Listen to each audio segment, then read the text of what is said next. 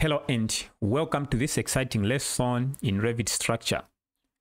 In this lesson, I just want to teach you a quicker way of placing the reinforcement on your bases. That is, if you are using Powerpack detailing. All right.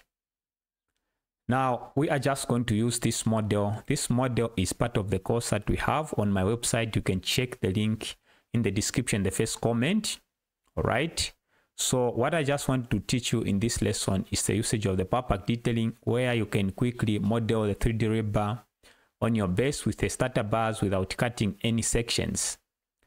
All right, so now I just want to ask all of you, if you like what I'm doing on this channel, please don't forget to like my videos and subscribe to this channel. And make sure that you check my website, skillmaxacademy.com, where I have a number of courses, including how to use Powerpack detailing step by step in a detailed course. All right. So what we are going to do is, as you can see from here, we are going to demonstrate it right here. Now, the first thing that you need to do, of course, is to select on the base, then go to Powerpack detailing, select on it. Once you select on the Powerpack detailing, you need to come at the end here, click that arrow and click on the main bars. Once you just click here, you are going to be presented with this, and these are the options that we have. Right. Now, if you don't want to start by selecting, you can as well go to Powerpack detailing, then click on main bars right there, and then you'll be required now to select the element. Now, an element could be anything within here, and I've explained that in the detailed course. Right, now I'm just going to click on the base right there, and this is what we get. Then we have the options there. You can minimize it or expand it by clicking the plus there, as you can see from there. So I've expanded everything here. So we have these options on the far left, and these options where you can change the parameters there. So I'll start with the bottom. I want to reinforce both at the bottom and at the top. All right, and you can do it very, very quickly than cutting sections. Now, since I'm also explaining, you'll see that maybe we need a bit of time because I have to explain each and every step, but this can be done in, in very few minutes than cutting sections when you are using, pure Revit. All right, so I'll select on the bottom bars along X. You'll notice here that I'm not able to enter, I can either use, you need to come to define distribution by, you can decide here either by quantity or spacing. I'll use spacing since it's at the base there, and now you need to specify the spacing there. Maybe let me use 150 as my spacing. Okay. Now the start and end offset, on the edges here, Q1 and Q2, you can even see from here the offsets from the faces there. So maybe I will leave it at 100 the way it is. Maybe let me just put 100 there. Then I'm going to use Y16 as my bar. Then we have the covers. I'll maintain the 25 millimeters. You can enter the cover of your choice. Then the hooks, the left and the right. So I'm just going to maintain the 90 degrees.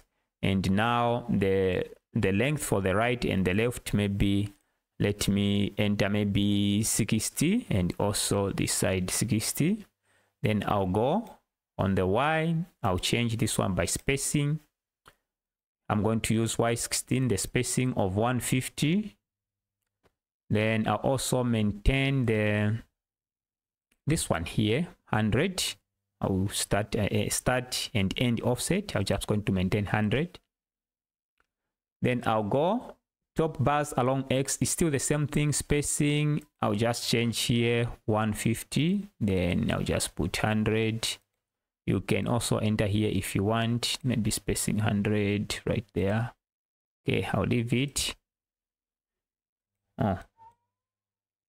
Okay, now I also need to counter check the covers, the top, the left, the right, and you can even counter check from here, from the top here, L1, L2, all these are the covers that you need to specify, and you can change from here. So I'll leave it the way it is, and I'll maintain the 60 for my, for my length, for my hooks there in the 90 degrees.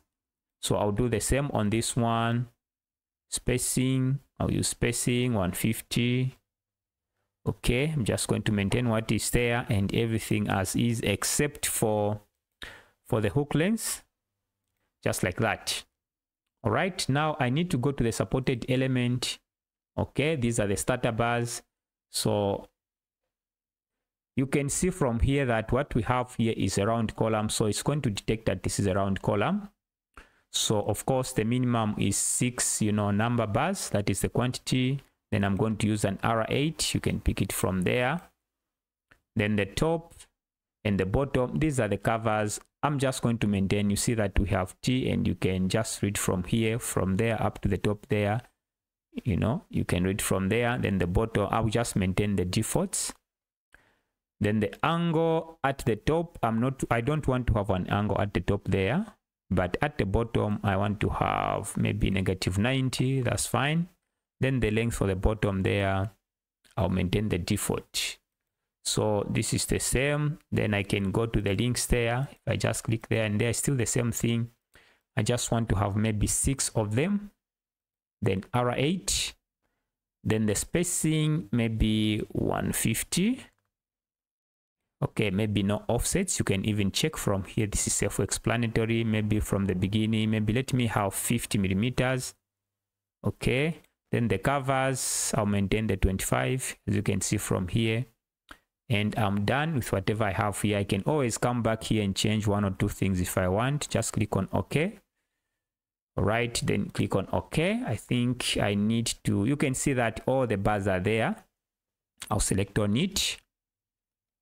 Right, see that we have the bars. Now maybe I just need to play with you can see that the covers this side and also that other side, and also extend, the starter bars there. But the starter bars, we have 6 of them, so it's still selected. I can just go to Powerpack detailing, just need to go to main bars there. All right, supported. Okay, so I need to check this one, the T, that is the bar. Maybe let me change to 1200.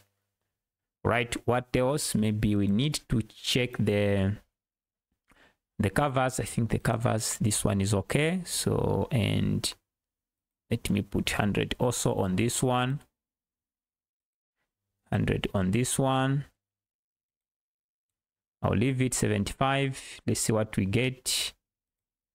Right, so just click on OK. Just click on OK once again. So as you can see now, we have the starter bars, we have, the 6, links there, and this is how you can quickly place the reinforcement. So this is the quickest way. If you're using Powerpack detailing, it helps you to, to model rebar in the quickest possible way. All right, now there are a lot of tools in Powerpack detailing, and that's the reason why you want also to use Powerpack detailing. That is of course, if you have it, you see that we have all these tools to generate drawings automatically, and that is what I've explained in detail in the course, and how to model different types of elements within Revit. So don't forget to like my channel, to like my videos, and subscribe to my channel. See you in some upcoming lessons.